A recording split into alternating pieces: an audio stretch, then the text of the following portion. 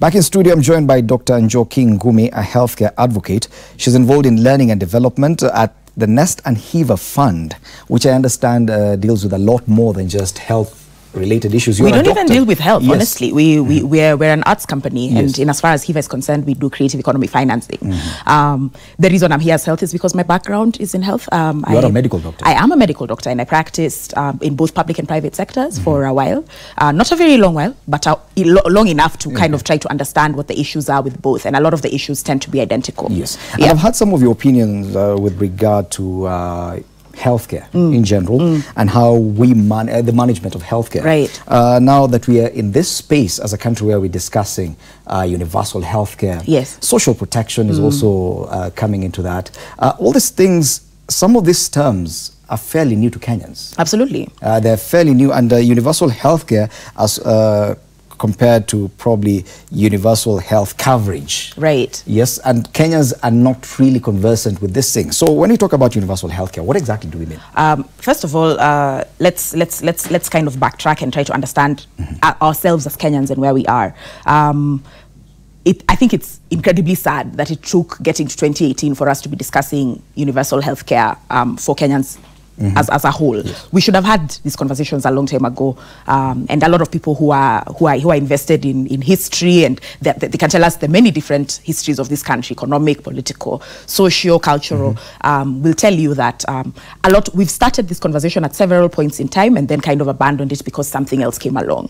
Again, because we are what is called resource limited for several reasons, including our GDP, etc., varied thefts that there are records of again. It becomes hard to spend money on the health care of everybody.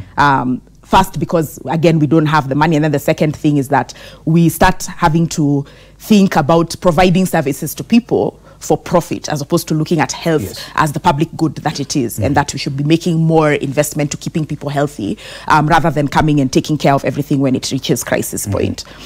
That being said, the thing that we often hear when we talk about universal healthcare is like our hearts want to hear the word free. That's not what it is. Universal healthcare is not free.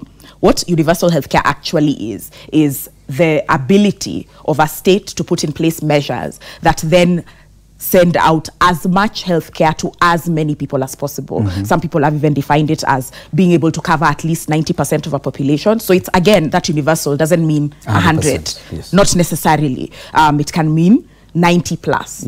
Again, when it comes to universal not being equal to free, we do have to ask the question, who pays? Because healthcare is a cost. You're asking people for services, you're using equipment, you're using materials that are disposable, but equipment is getting wear and tear. All of those things are costs that have repercussions on, are you going to have to replace the CT machine? Are you going to have to start thinking in terms of, for instance, there's a big billboard on what road is it?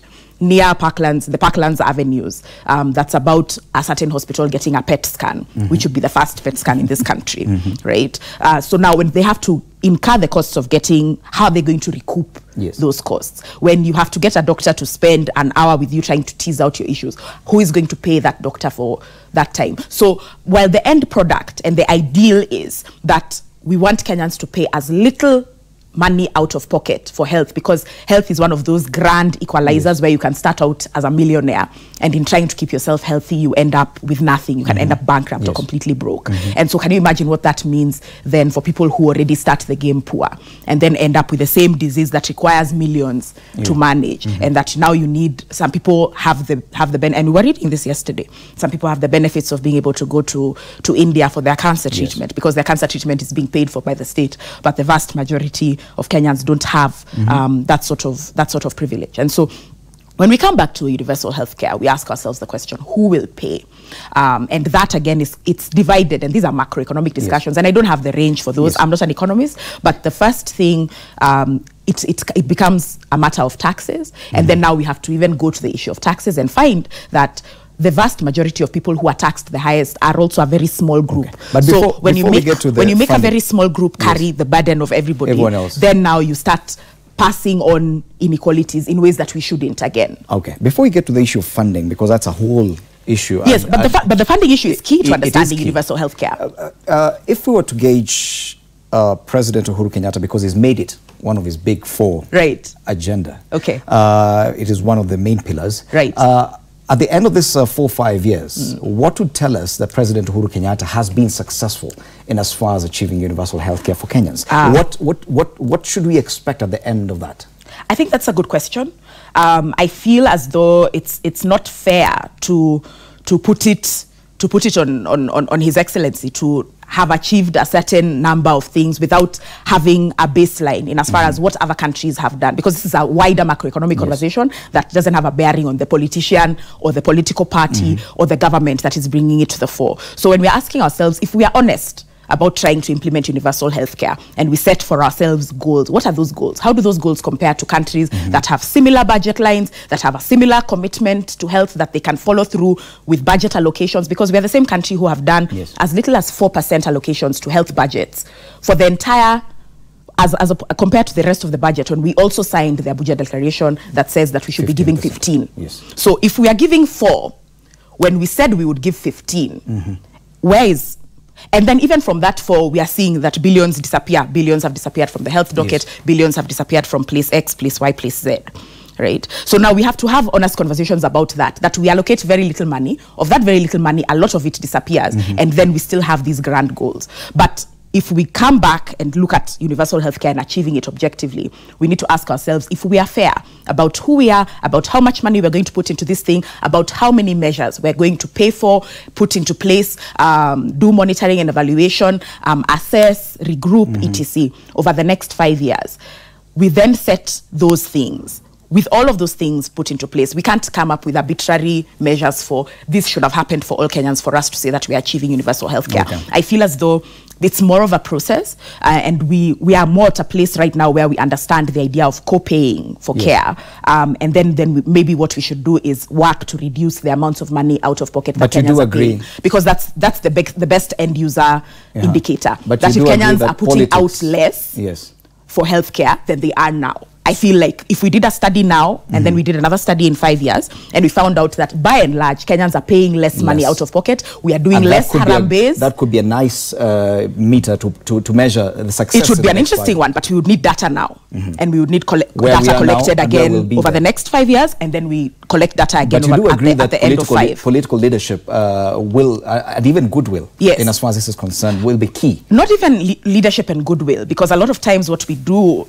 unfairly to our politicians is that they come, they say, they make a grand declaration, and then they walk away, and then they leave everybody else figuring out, okay, so how are we going to do this?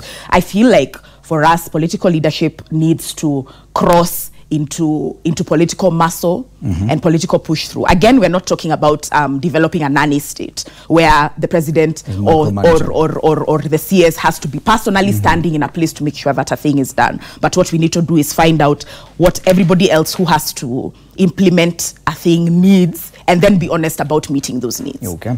So at least now we have an understanding that universal healthcare means the ability by the state to ensure that at least medical care, medical services are affordable to the majority of Kenyans. Are available. And I guess availability does cover affordability. But yes, that if we're going to say that we have universal care, it means that more Kenyans, and at least 90% of Kenyans, are able to, because of a government intervention, or because of regulation, or because of better budgetary allocations, more Kenyans are able to access the healthcare services that they need. Okay. Yeah. Now, there are those who now equate a lot of this to medical insurance. Right. That when you talk about universal healthcare, that means there'll be medical insurance for everyone. But is that the case? And is that the only way to handle or to improve access to health? So here's the thing with medical insurance. The thing that insurance does is assure you that at a point in time of crisis, you will not be paying out of pocket. And that is across the board. If it's home insurance, if something happens in your home, for example, your things are stolen, your home burns down, or flooding happens, as has happened for so many Kenyans tragically over the last couple of weeks. What that means is that you don't have to bear the burden of that crisis alone. That's what insurance is. And so what they do, and I mean, like, it's a very basic understanding of insurance, is that they have to compute risks, all sorts of things, all this math, and then they come up with a certain amount of money that they feel that they can take from you every so often, as you making sure that should there be a problem with you, the situation is taken care of, because you have also been putting money towards this eventuality. As regards healthcare, it's exactly the same thing. That ideally you give money when you are healthy, such that when you are sick, which will ideally happen less often than you being healthy, there will be money to take care of you. That's the hope. That's the hope. So in as far as insurance for this is concerned, what people want is a registration of Kenyans. They want as many Kenyans as possible to be paying whatever small amount of money, like an amount of money that now they have to compute based on how many people have registered, how many people do we have, what kind of services do we want to be able to offer, what is the disease burden of this country. Because again, we can say that we've already seen that our mothers, we can't be making them pay to go and deliver their children, because when we now insist on them coming with money, they die when they deliver outside of healthcare facilities or outside of formal healthcare spaces. And even then, when we look at the numbers, many more Kenyans are born outside hospitals than are born within. So even when we say free maternity, and ideally that is supposed to be a universal project, has it reached every single Kenyan? And we have to ask ourselves, if it has not, why hasn't it reached every single Kenyan? So in as far as using insurance as a way to achieve this, I think that's what very many countries have done, that all of the citizens are registered to a central registry. We understand them that way by the demographics that they are. We have a fair understanding of what our disease burden is, and then now we can start seeing with the math how much money do we spend to keep each citizen healthy. And then again with the understanding that not all citizens are equal. Women earn far less money than men in this economy. We are skewed towards a youth population, which means we have a very high population of dependents. Even a vast majority of our old people tend to be at home. They're not as abled as most of us who are young. So we have to think about them in terms like that. And again, because age comes with its own disease burdens. And so a lot of older people have to deal with having diabetes, having hypertension, having some of these chronic illnesses that need large amounts of money, like if we're honest, to be able to keep them healthy and happy and contributing to this country. Now, when it comes to the Kenya situation and talking about health insurance, well, of course, there's a lot of private service providers when it comes to that, but NHIF now comes to mind. The state, that's the first vehicle it has to actually try and deliver this. But NHIF has been here for about 50 years. It was formed in 1966. A lot has changed. Even in as far as Kenyans seeking medical health cover. That organization has morphed over the years to try and accommodate all these changes in the health care sector. But do you think that NHIF, as it is currently, with all the challenges bedeviling that organization, that it is still the best vehicle for, let's say, the current administration that has taken up universal healthcare as one of its main agenda, that it is still, NHIF remains the best vehicle for us to get to that destination? I feel as though, so here's the thing with NHIF. NHIF is going nowhere. It was unless now we do a thing of now we revamp it completely, and we would have to do that legally, because NHIF is ours due to an act of law. Okay, so in as far as the law is concerned, as far as until somebody comes with a better law that proposes a better institution, and then now we have to work and push that through with all the lobbying and nonsense that will entail, which is probably going to be a years-long process if it happens at all. We are stuck with NHIF. However it is, in the same way that we were having issues with an incident that happened in Kenyatta National Hospital a few weeks ago. But it's not going anywhere. What are we going to do? We're not going to go and pull it down because Kenyans have been suffering there. We have to ask ourselves the hard questions in as far as why are Kenyans suffering, and what must we do to provide justice for these suffering Kenyans, as well as make sure that no Kenyans are going to suffer going forward. We do need to accept that NHIF are doing a lot. I think on Sunday it was, I saw on their Twitter account that they want their enhanced cover, which is super cover, and we're looking forward to hearing about more about what super cover is. That super cover is going to be able to help Kenyans cover for the management of depression.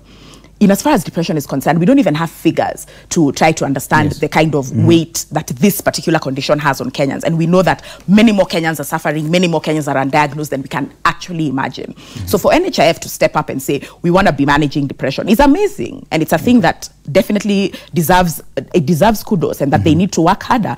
And when we talk to people who are doing healthcare across the continent, people in Nigeria were on Twitter telling us that there is no such thing in their country. So they look to us for leadership in as far as some of these things are concerned.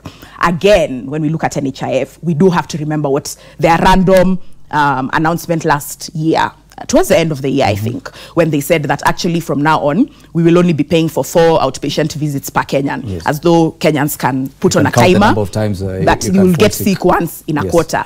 And that again doesn't happen even for our under 5s. And they have the data about how many times an under 5 goes to hospital in the course of building their immunity. So they're always getting all these coughs, all these little diarrheas. And these are the babies who are even who even receive KEPI vaccinations. And we still have issues in as far as coverage for those. And those are offered for free, roughly, you know, or for a very, very tiny amount of money. And again, even when you ask the KEPI people, they'll tell you they would rather be giving baby-friendly vaccines, and baby-friendly vaccines will cost probably between 12 and 15,000 shillings a jab.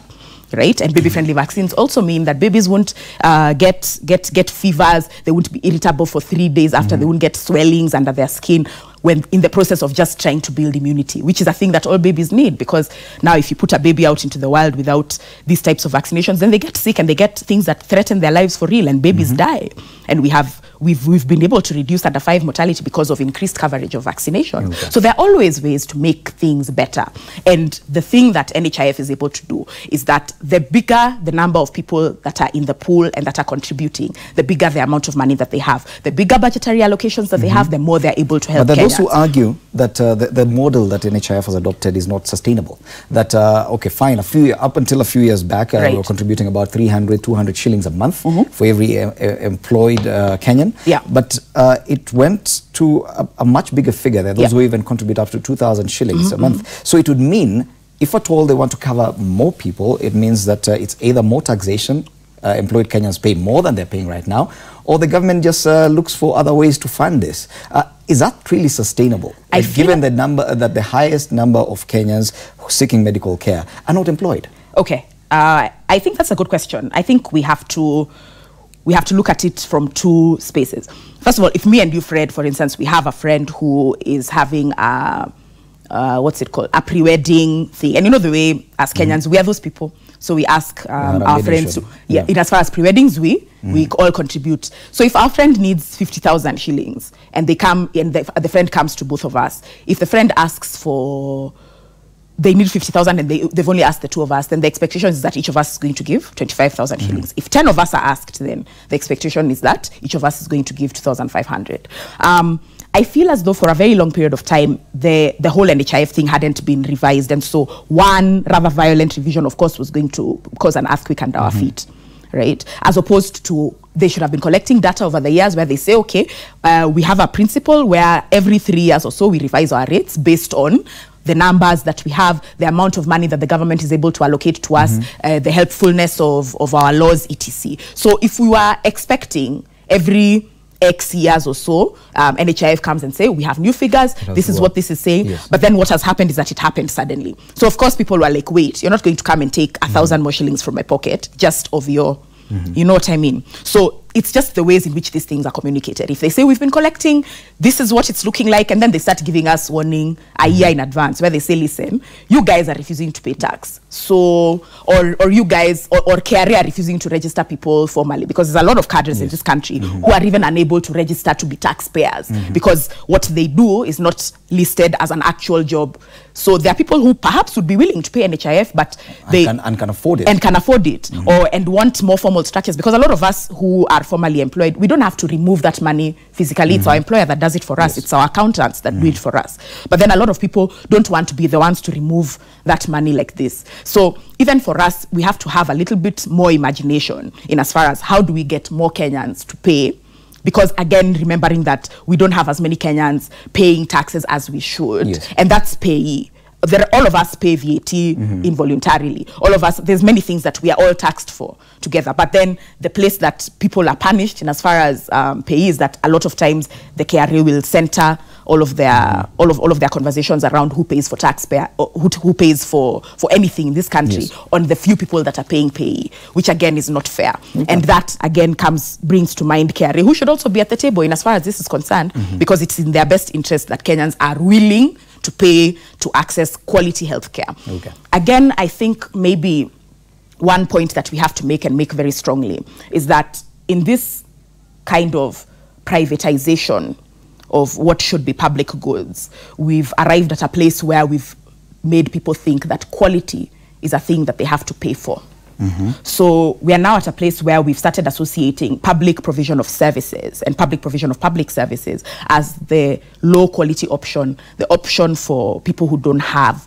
And like some of these kind of cultural labels are the things that we are suffering from now. So people already have all these assumptions about going to seek public care. And so even while there are good stories about public care, there are excellent stories about public care. I worked in public care for a long period of time. There are wonderful people who work in public care. But in as far as having all these labels and all these shadows and all these unteased, unpacked issues that we refuse to unpack, we are unable to then assure Kenyans that the services that the state is able to offer will be of high quality and that they can trust. So we're just all in this kind of air of inability to trust one another. And I think that is one of the things that NHIF also has to deal with. The fact that we don't trust that from certain kinds of institutions we're able to get good healthcare. And so how do we bridge that gap so that all of us as Kenyans can feel when we are on Bagathi, where we feel like, actually, if I had a problem, I can go to Bagathi Hospital. And I feel completely safe doing that. Now, when it comes to insurance, there are those who feel, and I read somewhere that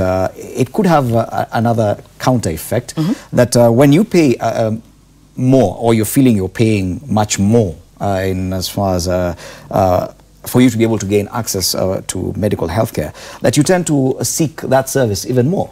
That simply because I'm paying insurance premium, at some point I'll feel like even when I have a simple headache, after all, I'm paying insurance, let me go to hospital. Now, I feel like already the idea of a simple headache is problematic for me because how do you know? Are you a doctor? Do you know what your headache is caused by? If you have a headache, you shouldn't be self-medicating. In fact, this thing where we do jitegeme of Kenyans, where you feel like there are things I can take care of myself and there are things that I can take to a doctor, is born in a space of scarcity. You should be able ideally to take any issue with your body to somebody who is expert in dealing with those issues, in the same way that we take any issue with accounts to people who are experts in dealing with accounts. It's the thing of you see a building that looks a particular way and then you say, I don't need an architect. Si unaweza chora tu like this. You can just draw it like this. Isn't the argument that healthcare, general universal healthcare, should be more than just seeking wellness in hospital? First, that my general well-being, yes, without necessarily seeking that wellness. Fred, you've even come back and now you're talking about well-being when before we were talking about a headache. So let me finish about the headache. Headaches are of so many different types. They have so many different causes. We are already in a culture where we only go to the hospital when we are acute. Things are about to go elephant. And then you start asking people questions and they'll tell you, I've had this headache for 7 months. I've had this headache for, and then you take their blood pressures and you're like, wait, you've been walking around with blood pressures like this. So there's a lot of things that we imagine that we can take care of ourselves.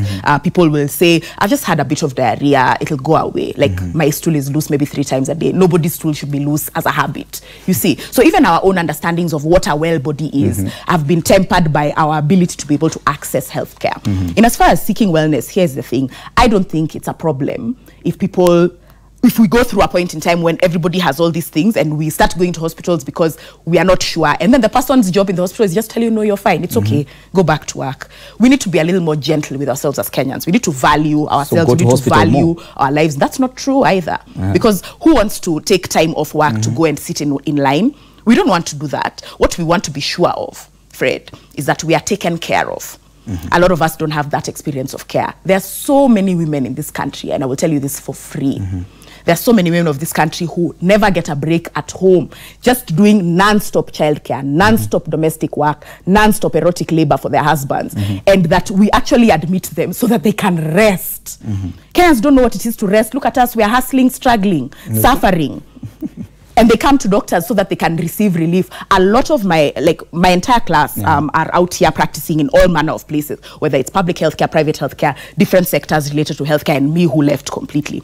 Some of my classmates are there telling us that Kenyans come to them for advice about what to do about title deeds. Kenyans come to them for marriage counseling. Yes. Kenyans come to them for advice in as far as what do you do when your child is rebelling against you. These are the things that people are taking to doctors because we don't know how to take care of each other in society. And so for me, I have personally been brought students who are truant. I have been brought for doctors to treat to bring sense to this situation. And so when you say people are seeking healthcare, the thing that people are seeking is health, which the WHO have described as social, physical, and psychosocial and mental well-being, and not merely the absence of health and infirmity. So it's not necessarily provided by doctors and nurses. They're seeking health and they're seeking care. Yes. Are we able to care for one another enough outside that by the time a doctor is seeing you, truly the only issues are things that they can solve physically, or if it's a mental health, we understand what mental health is. Look at the way we drive past people who are crazy on the road, who we view as crazy. Yes. And we see and we laugh. Is that care? Is that a caring society? No. It's not. Okay. When we're here laughing at our girls for getting pregnant when they're in school, and we point at them and we refuse to look for these unicorn vanishing demographics of men who make them pregnant. Is that care? And then now we want to say that people are going to the hospital people are not coming to the hospital just like that. They're bringing us real problems. But is it therefore, can we say therefore that universal healthcare is dependent on doctors and hospitals? That's a good question. And maybe that's a question in as far as trying to expand our idea of what health is and of what health care is. But in order to make sure that Kenyans are healthy, we need to create a good environment for them outside, such that by the time they're coming to hospital, we should only be doing things that are probably curative. Like, you're only coming to an institution to help you in as far as achieving some of these things. It's not... So it's beyond the hospitals. Let me tell you another thing. Yes. Healthcare is divided into several aspects. There's primary healthcare, which is preventive. You're not going to get that in a hospital because the burden of what's called secondary care, which is curative, is so high. But in as far as basic things like good nutrition, exercise, things like that, you're not going to get excellent points about how to do that in a hospital. So there's an entire other sector of people, personal trainers, nutritionists, things like that. And then we start looking at healthcare then as a classist and elitist pursuit. Because how many Kenyans are going to be able to give an hour of their time to wear cute little outfits and go to a cute little gym? Right? Wow. And so we can say then that an element of us investing in primary healthcare for the population of Kenya is making sure that we have good sports facilities, and but even issues like hand washing, and especially that. But then now when we ask ourselves, who has a good water supply? How much is soap? Are we then making hand washing a classist pursuit? And so when people are getting sick and then we say we expect diarrhea in certain areas, is that normal? Well, right? So in as far as primary health care, the entire universe of that is not a universe that you're going to find terribly well explained in hospitals. We're very limited. We're very limited in as far as the burden of curative care being so heavy. And the third element of care would be tertiary health care, which is rehabilitative etc., which you find some elements of that in the hospital, but a lot of it is about teaching a patient how to be well again. So it has to kind of segue out with a kind of halfway house model to take a person back to being well and able to be in society as a well person. And again, even in our understandings of how do we deal with people who are dealing with chronic illness, how do we deal with people who are differently abled, what is our understanding of helping somebody who is blind, who has a developmental disorder, somebody who is hearing impaired, somebody who is unable to speak. Are we able to create an equal society for all of these people? That's also part of universal health care. Wow. If you thought that it was a big conversation, I'm just feeling like we just scratched the surface. Yes, exactly. It's a lot. Universal healthcare, it is one of the pillars of President Uhuru Kenyatta's Big Four agenda, how he is going to manage it. Of course, politically, as you said, it starts with the politics. Dr. Njoki Ngumi, Learning and Development, the Nest and Heaver Fund. She is a healthcare advocate. Thank you so much for helping us understand where universal healthcare starts and probably how we should even measure the successes, if at all you believe it will succeed in this endeavor.